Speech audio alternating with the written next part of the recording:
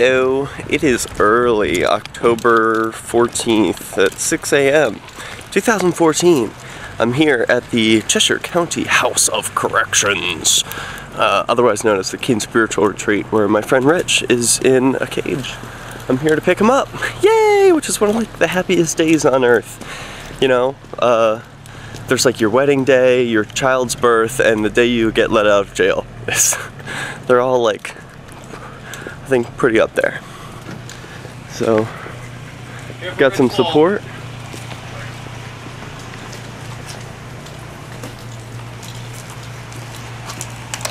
Hey, buddy. Hey.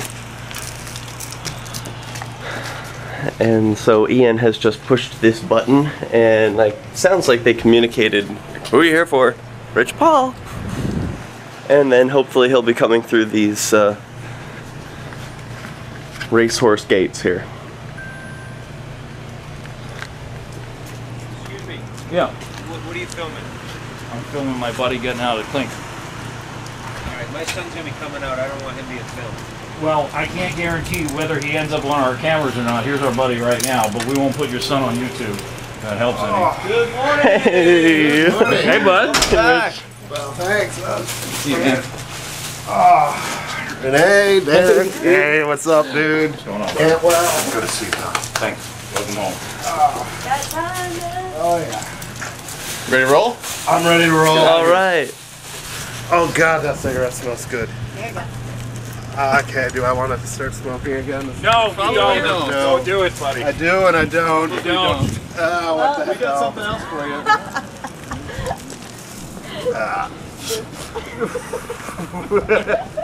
I'm a bad man. I'm probably gonna fall job, on my Renee. face. All right, now on to the heroin. Ah, yes. All right, no more probation, right? Yeah, It's over. yeah. Well, probation isn't the main reason I didn't do heroin. But Oh man, it's good to have you back, brother. it's good to be back. Where's the vehicle? Right here. Riding in style today. Oh, yeah. Yeah. Yeah, I don't see a cruiser. Wait, where the hell is David? He couldn't make it. His car was having trouble. David Crawford sends his best. Who does? David Crawford. Oh, groovy. It's having car trouble?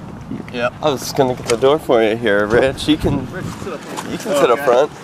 What's, why don't I throw my big ass bag in? Oh yeah, that's right. I'll pop the trunk for you. We've got a full ride. So you ran Jody off. You're supposed to wait until I was out. I never got to meet Close enough. Up front now. What's the plan?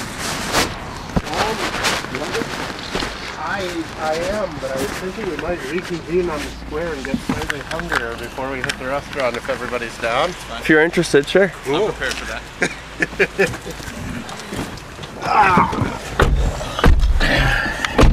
Timo's is open at 6.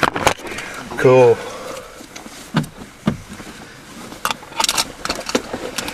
Oh, man.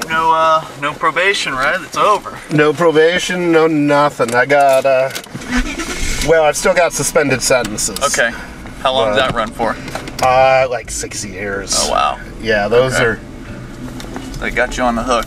yeah. They're probably gonna have me on the hook here pretty soon too. I got sentencing in 2 days. Oh, really? So you Yeah. did get convicted? Yeah, on both charges. And did you do a trial de novo?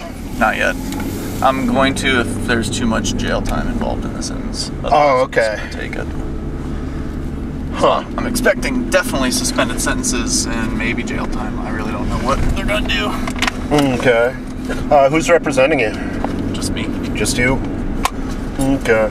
I would probably do a trial de novo just on general principle. But- Generally I would, but the last time I did that, they hit me harder with a sentence when I got found guilty, even though I beat one of the 2 charges de novo. Really? My sentence was 50% harsher. See, that's something, and especially it's good that you're finding out your sentence before trial de novo. Yeah. That is something that I think is a ripe issue for appeal, because you have a constitutional right to due process of law, and when they do that shit, they're imposing a penalty for exercising your right to due process of law, and that seems hinky at best. Nice car, Derek. Thanks, man. Rocking the Beamer. So I personally think that doing that is or should be held to be unconstitutional. Especially, there's some argument with a plea deal that, oh, we're being exceptionally lenient with you because you took the plea deal, which I wasn't offered. Yeah, and I was. So that was what they said about me when I brought up this objection in court. And with a plea deal, I don't think it's necessarily a strong enough case to take the appeal. But with a trial de novo, I think it is, because that's, you know, part of the process, and especially because you've never been offered a plea deal. That's yeah, I figure if it's a jail sentence. Oh, thank you, I got a joint rolled up too. Oh, groovy. I figure if it's a jail sentence that's lengthy, then I will appeal to the de novo trial. Yeah. And I'll probably bring some lawyer in for the jury trial. Yeah.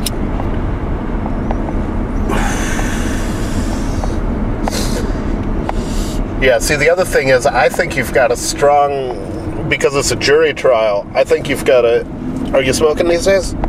I am, but I'll pass on this one. Oh, okay. Oh, and Renee does not.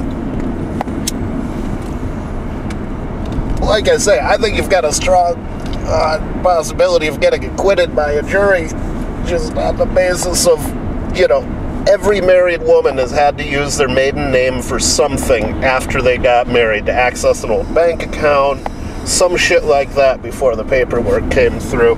And that's exactly what you did, is you used your, you know... The problem is I also got a Florida license in my old name after I put in the name change in New Hampshire. So it doesn't look very good. Well, that... Okay, yeah, that could be considered evidence, but you went also of your own accord and changed your name with New Hampshire, right? That's correct. Okay, so basically, you know, this is an issue that you already corrected on your own initiative. Yeah, I definitely did jump through their hoops after I realized the police were interested in this. Oh, okay, it was after the police started making noise? Oh, the rocks? Yeah, well, I'm at a red light. Yeah, it's kind of complicated, but I mean, I didn't think they'd be able to get me on both of the charges because I didn't think they could prove I knowingly did those things. But the fact that I went and I got that Florida license probably helped prove knowingly. The other thing is the fact that you got that Florida license might not be admissible because it's a prior uncharged bad act. It wasn't prior. It happened after the police. It happened after I went and I put in the name change in New Hampshire.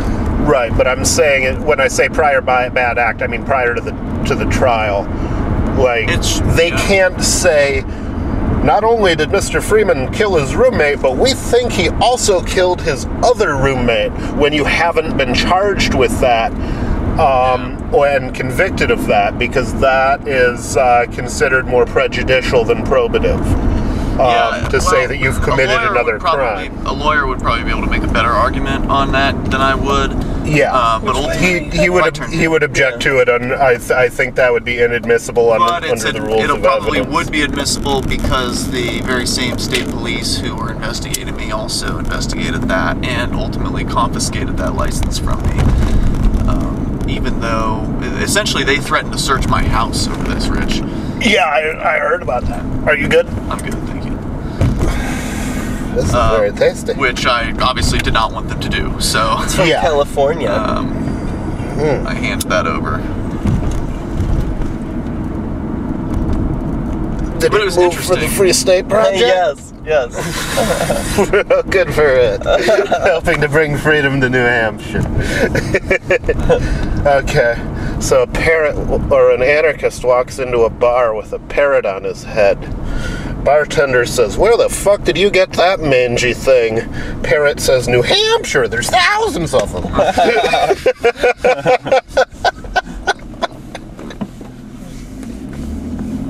KPD. 10-4. Oh, you're out just in time for Pumpkin Fest, by the way. Right? Yeah, 4 days left. They've got it up on the board at the jail.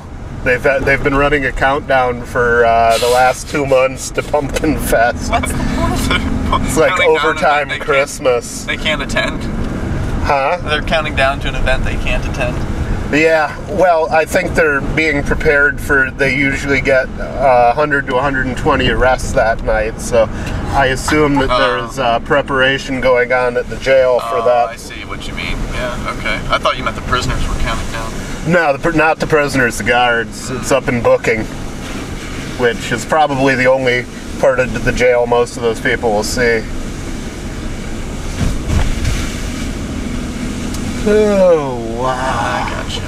So what's the latest gossip? Who's in, who's out? Who's here, who's gone? These days. We lost Josie, you already knew that one. Yeah. She claims she's coming back. She'll be hosting the New Movers panel at Keene Convention. So Groovy. that'll be interesting to have someone hosting a New Movers panel who has moved away, but Yeah. will come back. She says she'll come back, and I think the fact that she's going to appear on stage saying she'll come back, hopefully will help her actually come back.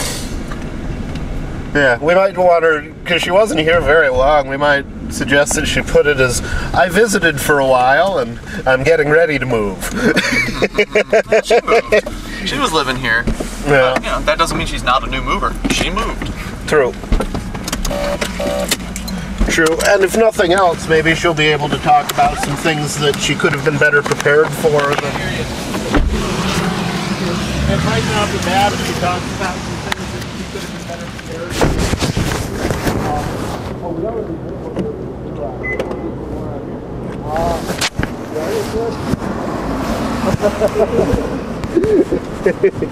That's right. Yes.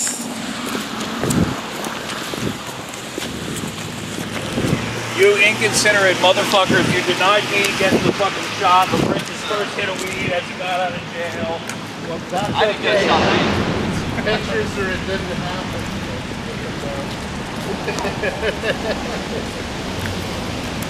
Alright, we're here in Central Square, the infamous location where the 420 celebrations happened so many years ago and continue every now and then here. Yeah. Well, all right then. And, just to make it official, we smoke these in remembrance of lost liberties. We hope for a day when the people don't fear the government, the government fears the people. Open if you got it.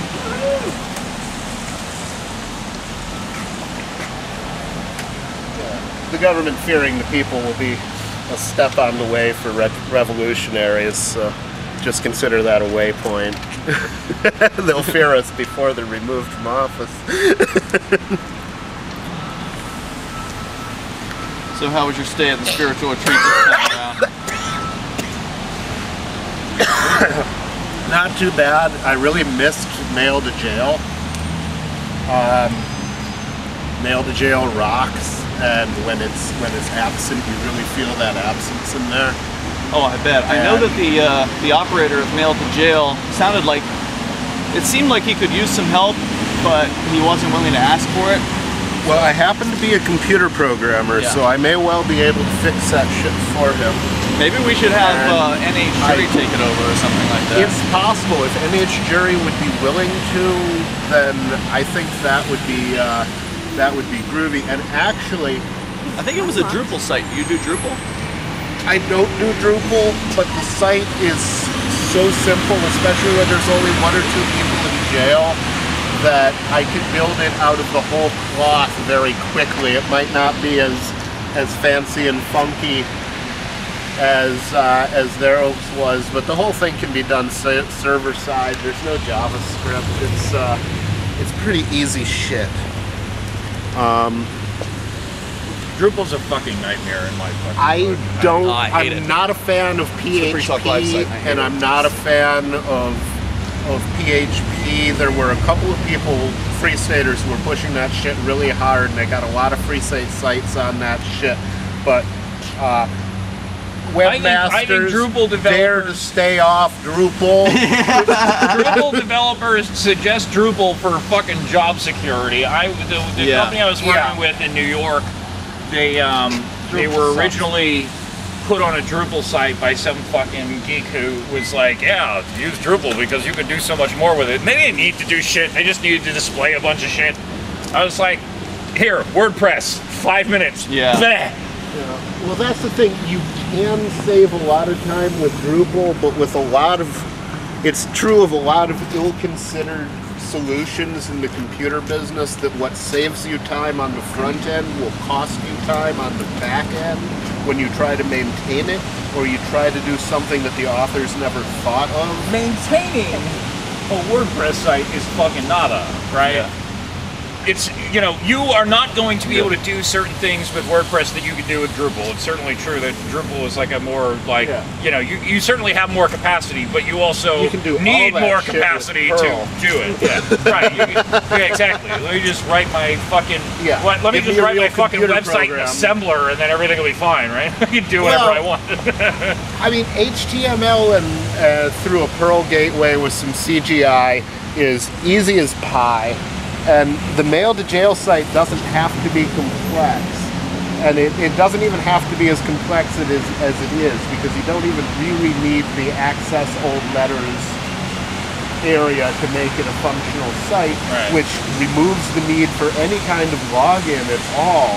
You can make it a completely state-free site with the exception of the CGI. So, I mean, there's really very little to it, and I'm more of an engine programmer than I am a web programmer. I mean, I was writing artificial intelligence engines and shit, so I know coding better than I know web. You trying to end the human race and bring Terminators to life and whatnot? Yeah, well, artificial stupidity is, you know, a less... we don't have anything to fear about being outsmarted by artificial intelligence anytime soon. That maybe someday, computers but the are hard smarter part is and people are where the dumber, fuck buddy. I mean, where do you send out for a bucket of volition? Because these things are going to have volition before they even want to do anything they haven't been told to do. You think stoners are lazy? Look at an artificial intelligence with no program. It's just going to sit there and go until somebody sells it. Okay, now we want you to take over the world, you know? Right. Then it's... And, you know, there's nobody who would tell a computer to do that. Is the equivalent of a human general. So the question is, have you written a fucking artificial intelligence that's even better than your best general? And it's hard to make good generals. Ask them at West Point, you know? It takes years of experience for a human, so... Well, that's true, but at the same time, like, you could feed in, like, all sorts of data, right? You could feed it in all sorts of data and be like, make a decision based upon the data, right? And all the data is bullshit history, right? All the data is, government saved the world, yeah, we killed a bunch of people and that had a better outcome, right? Now, if you fed a computer all that information and we're like, here, let your fucking militarized robots do this. For one thing, if you fed it all this information that assumes that Keynesianism is true, and then set it loose on the economy and give it all power, which is basically what you would do, what you would see is artificial stupidity running the economy into a brick fucking wall. Right. If they actually operated through Keynesian theory, they would fucking... they would implode, because the solution to something bad having happened in Keynesianism is, oh my God, make something worse happen. Right. You know? When in doubt, break moral codes. And I think that we've got more computer programmers like Peter Joseph than we do like Rich Paul, and that fucking terrifies me. You know? Well, the thing is, we've got I think it would be brilliant if somebody wrote a fully formed simulation of the economy based on Austrian theory. You know, that would be a beautiful thing. And the way to do it is to model it just like the actual economy, which is an artificial agent system, where every agent in the system, because you're simulating a free market and you're taking fucking, you know, wishy-washy, you're simulating only homo economists, the economic man. You're not actually having to simulate humans. You know, and so basically you give it, to start with, just one directive: seek profit. Okay? And that's all the economy is a bunch of profit-seeking, independent, intelligent agents. And it was when I read The Wealth of Nations and I realized that I said to myself, holy shit, if I was writing an AI engine to run the economy, that's exactly what I would use, is profit-seeking, independent agents. And that's exactly what a free market is. And I was like, holy shit, if the economy was a computer program, that's how I would have designed it. And the rest of The Wealth of Nations was a breeze, because I just looked at it as a data processing problem. And well, so then I came along and read von Hayek, and I said, oh, okay, somebody's already noticed that I don't need to publish it, because Hayek's best stuff was talking about how information travels in a free economy, and it's all information flow. You know, they say that you know, amateurs talk about strategy and professionals talk about logistics. Well, that's how you do the logistics of. Well, it's still a really interesting analogy, right? Like, if like you're going to write a computer program to run an economy, it's everyone seeks profit. You know, everyone seeks to gain, right? Yeah. And if everyone is seeking to gain, then everyone presumably will, you know, at some point along the line. It's an interesting. It's an interesting analogy. Whereas the people who talk about computers running the economy is actually people saying like, hey, nobody should gain, everybody bad. But the thing is, in order to make, there are people, I think, who are more or less profit-based, called the Venus Project. That's exactly. They are not. They are anti-profit. They are anti-private property. That's the Venus Project. That's what I'm talking about. Peter Joseph, right? That's the Zeitgeist guys. They're a crazy bunch. Really fucking bunch of lunatics who in large part blend in really well in libertarian circles, because they're like, hey, I don't like war, I don't like the war on drugs, I don't like that. Reserve's terrible. Yeah, then they're like, oh, but by the way, you shouldn't own stuff. And they don't like money. Yeah, you shouldn't own things. Oh, well. And it should all be controlled by a computer. Yeah. One should live in concentric circles. Well, that's why it's so interesting, right? Because so like we've got like the Peter Joseph Zeitgeist Venus Project people who are like, hey, anti-private property, it's Karl Marx repackaged, right? What I found amazing about what he said, he's like, if I'm going to write a computer program to program an economy, it's just all the actors within it seek profit, right? Which is the exact opposite of this computer-run economy that the Zeitgeist Venus Project people talk about. And actually, you know, you could give a very simple instruction, which is, hey, everybody just try to benefit yourself, you know, and actually then you're going to have a better economy because everybody's going to benefit themselves and each other in the process. And except here's what's difficult. There's one module to this fucking program that I haven't been able to write yet. And that's the one that cares. The one that distinguishes between greater values and higher values, because that requires a human value system. That requires plugging a human into the system and reading his heart, because the heart is involved in a lot of economic decisions, and until you can simulate that, you can't simulate the driving force behind the driving force behind the economy.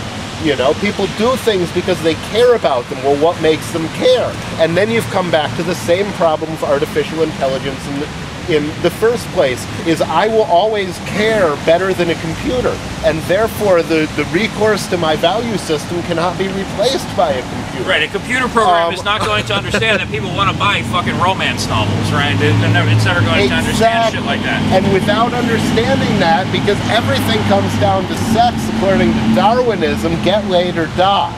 Right. Is the way of the world. Well, get laid and die, but you know. Well, get laid and die, get but laid leave, and die and but live leave forever a genetic through sample your, behind, procreation behind us, and so therefore, you know, we're evolving through all this, and it's necessary. One of the problems with the welfare state is it makes it possible for everybody to breed without the requirement to survive economically, and if everybody breeds without the need to survive economically and to win a mate in an economic system where success is good, if success ceases to be a survival characteristic, if anything but being on welfare and pushing out as many puppies as you possibly can becomes a better survival characteristic, then what you have is the fall of the Roman Empire, and the plebes vote themselves bread, circuses, and Obamacare until they run all the productive people out of business with taxes, and then we've either reached John Maynard Keynes' long run and we're all dead, or the system falls down around our fucking ears. There is a correction for socialism. It's economic collapse. Because you fly in the face of the laws of economics, and it's not nice to fool Mother Nature. Mother Nature's gonna fuck you up if you mess with her for too long. And the laws of economics are all part of that because they're mathematical. It doesn't say that the biggest player in the game will always be economically rational. It says that the economically rational will become the bigger player in the game. Right, and as soon as they're economically irrational, then they will cease to be. Exactly. So, and they will a company goes crazy and loses all its money. We exercise the death penalty for corporations, well, they seem to, and that's bankruptcy, where you're cut into pieces and your component parts are sold for their scrap value, basically, and the money doesn't go to the people who are running the company; it goes to the creditors of the people of the company, because the company has been put out of its fucking misery because it's in the business of destroying value, and nobody can keep doing that for a long time. So have you observed that the corporations tend to lose their marbles the larger they get?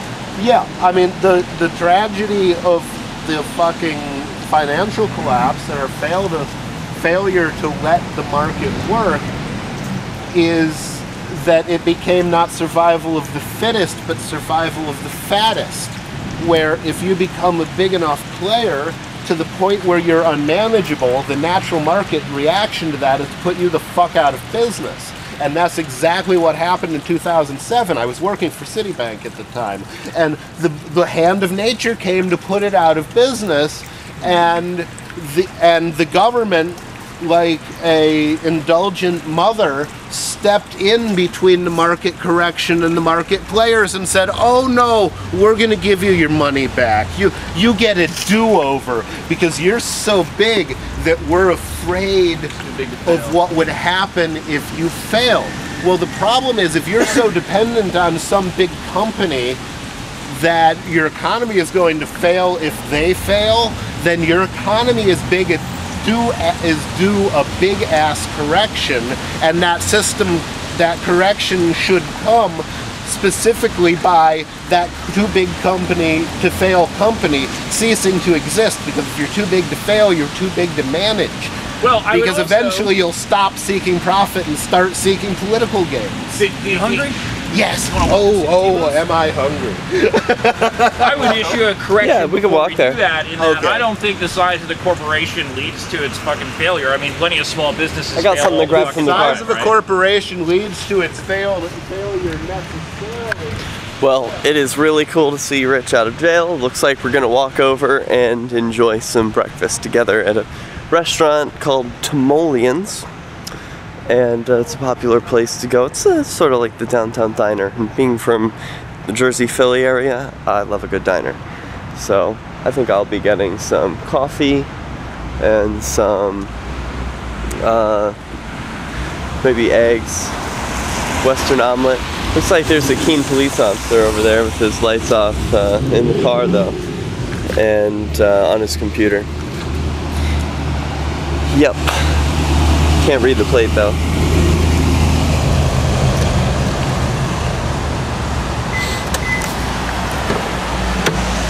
So the reason I say that is because I was going to turn this recording off and walk over to the restaurant, but now I think I'm going to leave the recording on to keep myself safe. Yep, I see he is backing out of the parking space. I'm not going to be walking past him, that's for sure. So, I'm going to be avoiding walking towards a police officer. Not because I'm doing anything illegal, but because I just don't like interacting with them. Right? So, hopefully, he was just pulling over for some reason unrelated to me. You know, you get so paranoid when you live around here. Doing activism, walking through Central Square, you know. This is the place where so many things have happened. This famous gazebo and stone statue. They really make Keene what it is. Not all of Keene, you know, but the Keene visually.